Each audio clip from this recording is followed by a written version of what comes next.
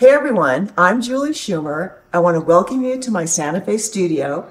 I'm standing in front of a blank, unstretched canvas that when stretched would be about 46 by 54.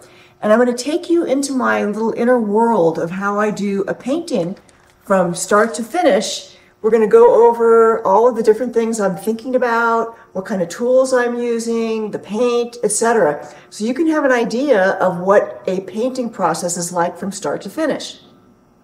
So there's a lot of different ways I like to start a painting. Sometimes I'll take a variety of mark making tools and I'll start making marks, and maybe I'll fix some of those marks with a gel gloss medium or a spray fixative. Other times I'll start with paint. Maybe I'll use a regular paintbrush or an unconventional tool, whatever kind of strikes my fancy on a given day. And I'm not really thinking about what I'm going to be painting ultimately. I'm going to try and let the painting take me where it wants to go for a while at least. So I think today I'm going to start out with this angled 3-inch brush. It's a Jack Richardson brush. It's a great brush to use. And I'm going to put it in water and take some ultramarine blue paint, dip it in water, and just make a few strokes across the top and let them drip. And I'll do this kind of across the painting because I'm in my blue and green phase right now, which is not a palette that I usually use, and so it's a little more of a challenge for me. It's a little harder. And maybe I'll pick up a scraper and kind of scrape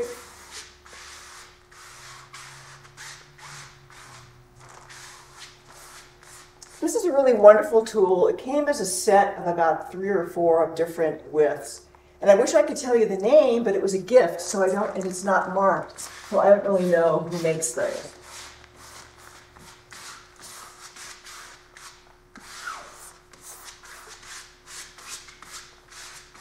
And then I'm going to take one of my favorite unconventional tools, which is a long-handled shower brush that you can get at a hardware store or Home Depot. I'll dip it in some water, and I've got this kind of tealy green blue. Now I've gotten water all over the place, kind of a mess. And this is make some marks across the page.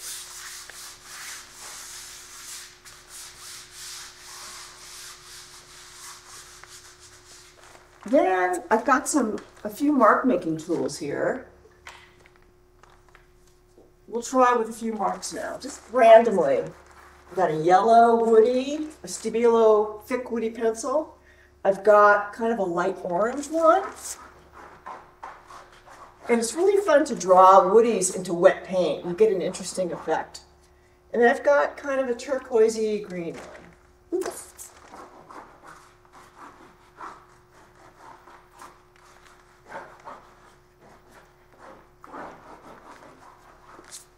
So now we're going to let this dry for a few minutes before we proceed on. So I'm thinking now I want to add a little black to this, and characteristically I start with black marks, but I've been trying lately to get out of the rut of doing that and starting with color instead. So I've got this kind of a barbecue basting tool that came out of the local grocery store, kitchen gadget aisle. And it makes interesting marks because of the spaghetti-like nature of its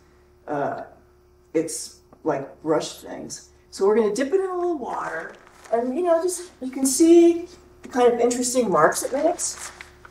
Kind of these parallel lines.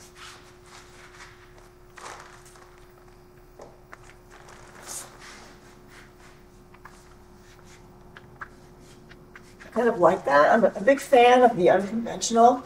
Although I don't really like to make my own tools, I buy them someplace. They seem to hold together better. And we're going to try also, this is another version of that previous scraper I showed you. We're going to do a little black on a different part of this canvas.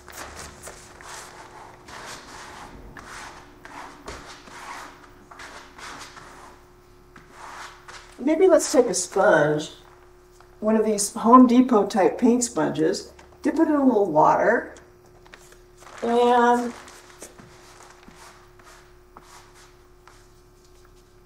just kind of let it be. Scrape it.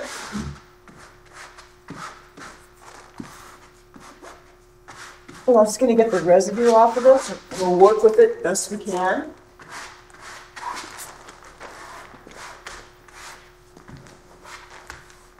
So now I'm going to let this dry then for a little bit, and we'll come back in about 5 minutes.